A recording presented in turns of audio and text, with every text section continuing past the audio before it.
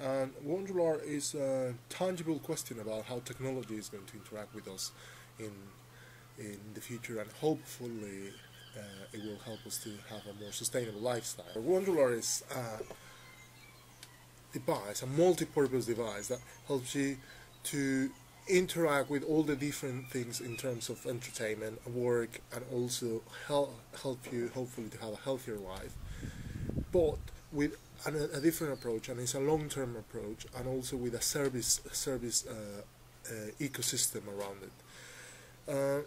When we were working in Wandular, we identified 4 different things and 4 major problems. The first one was about waste. We are producing a massive amounts of e-waste, and that is I think close to 40 billion tons per year in the world, more than that.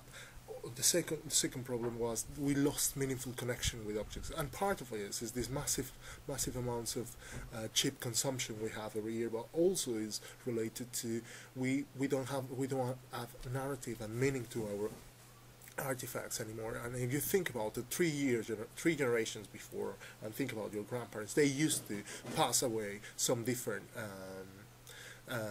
elements, like could be clothes, could be, I don't know, record players, but they used to do that in a different way. The third point is about planned obsolescence. Now, planned obsolescence is an old idea, almost 100 years old, but that basically affects the way how we relate to artifacts, and then you can't repair them and keep using them. Which takes me to the 4th point. The 4th point is basically related to the business model. People can't imagine a business model around durability.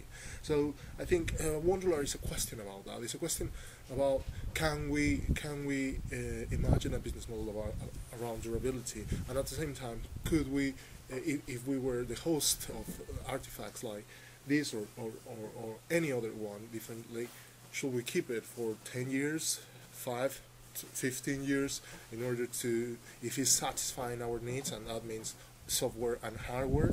So what it needs to do an artifact in terms of also designers and big companies to engage audience and help us to live a more sustainable life.